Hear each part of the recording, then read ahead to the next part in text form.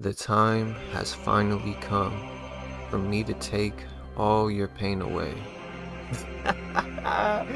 Yeah. My fault if that came off a little serious, but today I'm gonna be giving y'all the best dribble moves in NBA 2K23 for all builds, whether you're a small guard, tall guard, medium-sized guard, whether you a big man, it don't really matter what. I'm gonna hook you up with the best dribble moves, and I'm gonna tell you the most needed playmaking badges. Now, playmaking badges, there's only a couple I feel like you really need, but yeah, we just gonna get straight into it, man. Make sure y'all do drop a like, sub, turn on post notifications. It's very much appreciated.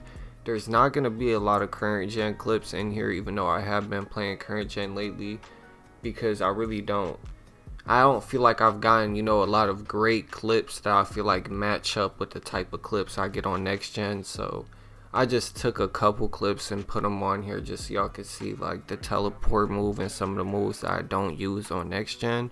But other than that, these dribble moves are overpowered. I'm gonna be giving y'all some stage gameplay on current gen too, so if y'all are ready for that, let me know. And yeah, let's just get straight into the dribble moves and everything. So first things first, I'm gonna pop up the dribble moves for small guards, and then for tall guards, anything 6'5" through 6'9".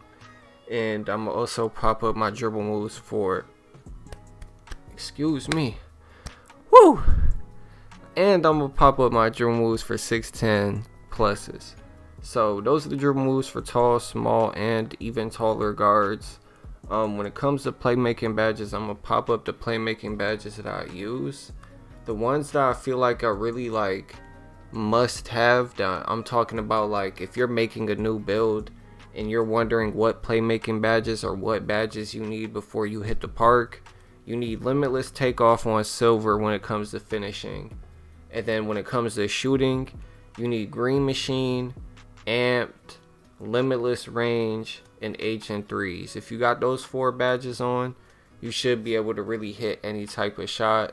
And then after that, when it comes to playmaking, quick first step, unpluckable, and then the other two that I would say like you could have before you go to park is clamp breaker and bailout.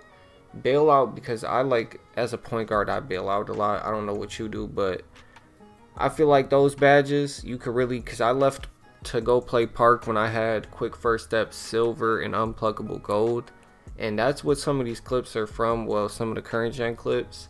So honestly, I feel like as long as you got those badges, quick first step, unpluckable, main B clamp breaker, then you should be able to go to park, cook up, and get the rest of your badges. Defensively, I mean, I don't know what to tell y'all when it comes to defense. I ain't gonna lie, bro. Like, I use a lot of different defensive badges, but anchor is probably the one. As long as you got anchor, clamps, and challenger, those 3 badges I feel like will help with 3 completely different things that are very important when it comes to the defense. Anchor, paint stops, clamps helps you, get more bumpy with the defenders and everything like that. And then the last one I said, I can't even remember what the last one I said was. Challenger, that one helps you, when you're contesting them perimeter shots. So those 3 I feel like are, you know what I'm saying? But there is a lot of defensive badges that are really good, glove, and there's just a countless number that are really good.